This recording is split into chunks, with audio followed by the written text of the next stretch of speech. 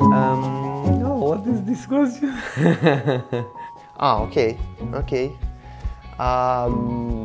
Volunteer always is a good word, and there is good intention behind, because if there is a volunteer traveling thousands of kilometers just to volunteer, it is already something great.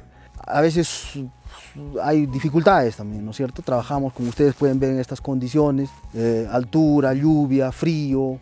Básicamente lo que hay que tener acá en este trabajo es mucha empatía y mucha voluntad. Volunteer is somebody who are ready to face all the challenge or the opportunity. You're not afraid, no fear of the thing. You just go. You are ready to go. Always thinks about possibilities. They come up with ideas.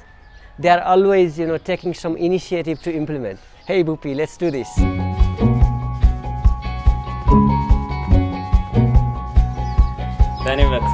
If you decide that I'm going to work for this project, you must have it at heart that I love that project.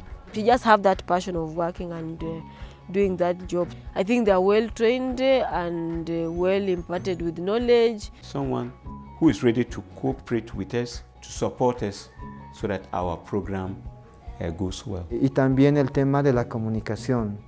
Si no existe una comunicación adecuada entre el voluntario y la institución, no vamos a avanzar bastante. Perfect volunteer is to manage yourself very well.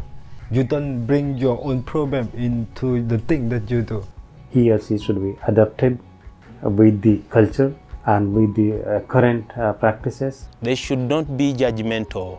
If you start to judge the people that you're going to work with, then in the end, you might not integrate at all with them.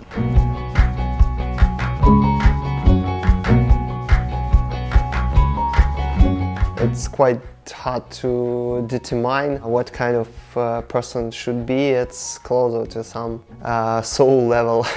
You should be a bit crazy and want to be helpful for people that are around you. Y al final nos convertimos en una familia, ¿no? Lo más penoso es cuando ellos se tienen que ir. Hemos conformado una relación, un vínculo afectivo, y cuando se van es lo más triste para muchos, ¿no? In volunteering, it's a give and take. As you learn from us, we learn from you. And that's how we balance the equation. Simple.